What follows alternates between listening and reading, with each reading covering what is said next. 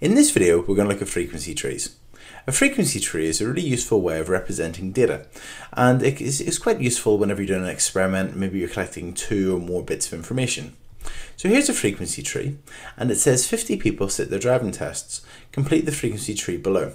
So as we can see here, we're collecting 2 different bits of information. First of all, how many hours of driving lessons were taken by the person, whether it was 10 or more, or less than 10 hours.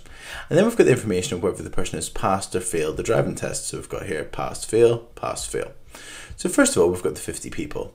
Now we know out of the 50 people that 34 of them have taken 10 or more hours of driving lessons. That means the rest of them, well, the other 16 people, because out of the 50, if 34 have taken 10 or more, whenever you take that away from the 50, you're left with 16 who have obviously sat less than 10 hours of driving lessons. Now, if we go up the ways, we know these 34 people have sat 10 or more hours of driving lessons. Now, out of these 34 people, 28 of them have passed the driving test. That means the rest of the 34 have failed. So if we do 34, take away 28, we get 6. So we know that 6 people have failed the driving test if they've taken 10 or more hours of driving lessons.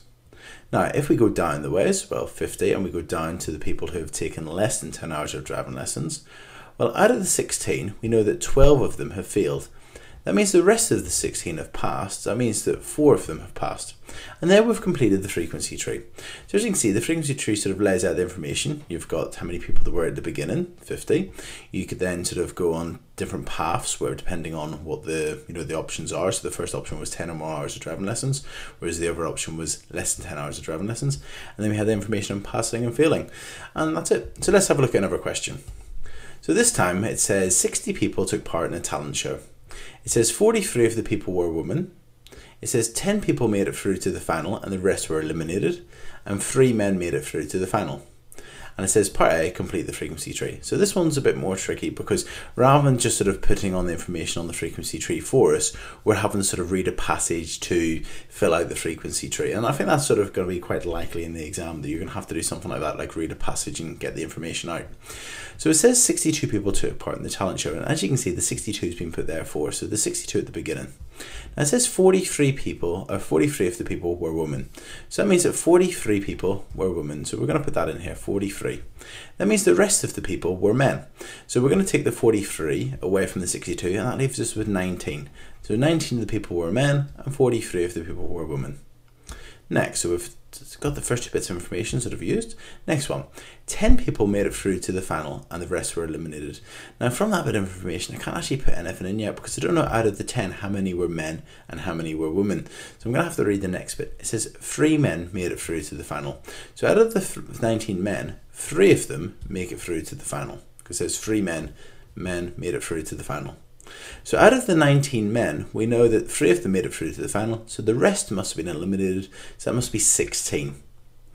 Now if we go to the women, we know that 10 people made it through to the final, okay? Now we know that 3 men made it through to the final. That means the rest of the 10 people must be women, so it must be 7 women that made it through to the final. And to see how many were eliminated, again, if we do the 43 women and take away the 7 that made it to the final, that leaves us with 36. So that means that 36 people were eliminated.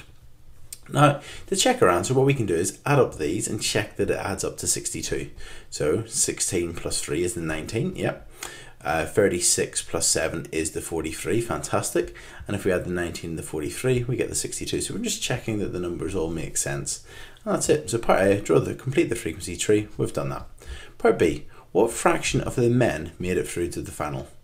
Now, first of all, it says what fraction of the men made it through to the final. So first of all, there's 19 men altogether. So we're going to put that 19 on the denominator. And it says what fraction of the men made it through to the final. Well, as we can see, 3 of the 19 made it through to the final. So 3/19 of the men made it through to the final. If the question said what fraction of the women made it through to the final, it'd be 7 out of 43. Or if you said what fraction of the men were eliminated, it would have been 16 out of 19, and so on. And that's it. So that's frequency trees. They're quite straightforward. You've just got to read the information carefully and just make sure you're filling in the right section. The questions that I think that are likely to happen after you complete the frequency tree will be either what fraction of people done so and so, or even a probability question, which is quite similar in a way. or something like that. If you go to Corbettmaths.com and you have a look at the frequency tree exam questions, you can see more of the types of questions which I think are likely to come up in the exam. Okay, good luck with your revision.